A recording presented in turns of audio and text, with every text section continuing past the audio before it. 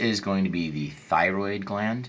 The cells here are called the follicular cells of the thyroid gland, follicular cells of the thyroid gland, follicular cells of the thyroid gland. If I ask you what is the name of this entire structure, it is going to be the thyroid follicle. This is also a thyroid follicle and thyroid follicle.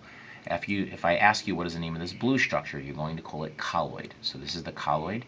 If I ask you the name of this cell right here, which is not part of any follicle, it's not part of this follicle, it's not part of this follicle, it's next to the follicles, it's called a parafollicular cell. It's also known as a C cell.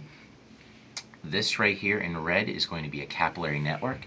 And if we look at these cells over here, we see 1, 2, 3 cells which are not part of any follicle, so therefore going to be called parafollicular cells, again also known as C cells. And again, this is the thyroid follicle.